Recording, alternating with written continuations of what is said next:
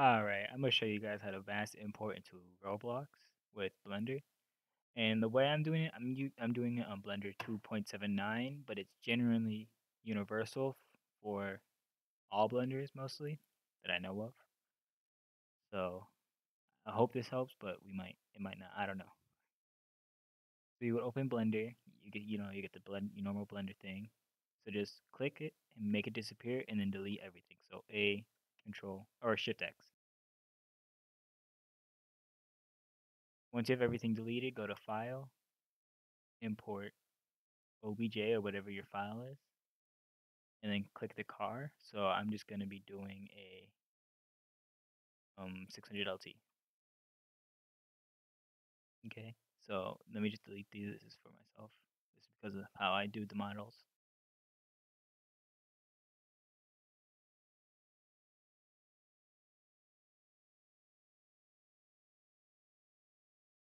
So first, you want to make sure everything's under 10,000 try, or tris, or however you say it. So right here is the try count. The total car is 32,000. So to check, you just click the part you want to check. Then you press tab, and it'll tell you right here, 14,000. If it's something like this, as you can see, the paint isn't supposed to be the same as the splitter. It's supposed to paint something else, and the splitter is black. So you click P by material. Never do by loose parts, or it creates a trillion, million, trillion loose parts, and you're never gonna import it. You can only have a max of 200 parts, so the material is best way. So then you check again, 5,000. So we're good. 9,000. The limit for Roblox is 10,000, so we're just underneath the limit. So you do that for everything. You check everything's under 10,000 try. You see this is 13,000. P, material, windows, body, 10,000 or 1,000. Then you check the interior. If it has a driver, remove the driver. Check the interior, 2,000, so there's nothing we can separate, but I'm still going to do it. Nothing. Then the wheels, and the wheels. It has a cube in it, so let me delete that. For the wheels, I usually like to mesh split, separate them too, because some decals come with the tire decal different than the rim decal, so I like to delete it. And then I like to delete the brake pads, as you generally don't need them. You just take your suspension off or make it not visible. But once you have everything separated, you press A, and you see everything's highlighted. Oh, A, everything's highlighted. You go to File, Export, OBJ, then you save it as whatever you want to save it as. So I'm going to save it as 600 LT. Then you go over here if you're using 2.79. If you're using 2.8, I think it's up here where my mouse is. But you look for your operator presets. You do selection only. You scroll down. You unselect as objects, and you do as groups.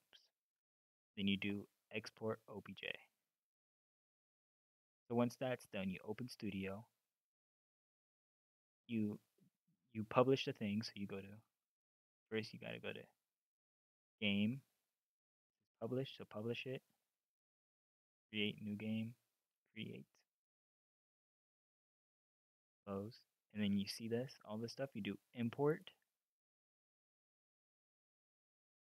Then you look for your model. So mine's in Documents.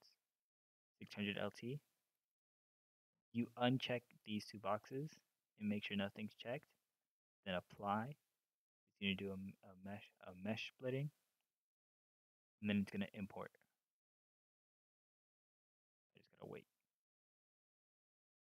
It's going to say texture not found most of the time. That's because there's no texture uploaded for it, so don't worry about that.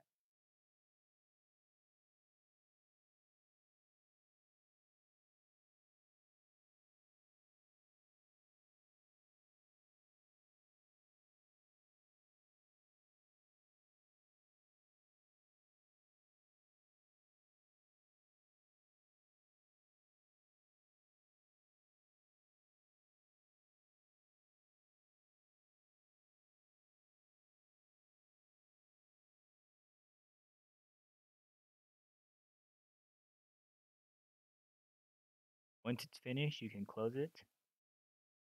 You go to over here to meshes. You select it all. Insert with location. It may lag your computer and make it take a minute to load. Once it's in, you click Control G, and then you can move it around. Control G groups it, or Command G, I think it is, if you're on Mac. But that's how you group everything. And now you can scale it and make it to whatever size you want it to be.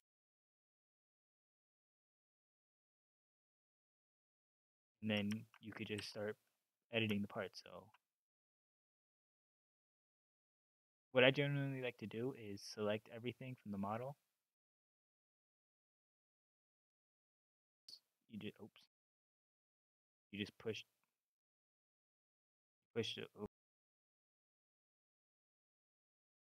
you push, you click the bottom one, and then you hold shift and go to the top, so it selects everything. Make it smooth plastic, reflectance 0.15, transparency 0.001. It's also a good idea to put a good skybox. So you just go to Studio and look up car sky box. This is the best one that I know of that is free. Put it in, and it makes the car look amazing. And you put a color to it. It looks amazing. So then you can start importing your decals. I'll make another video for that. And you put them in, and then you put your car on a chassis, and that's it.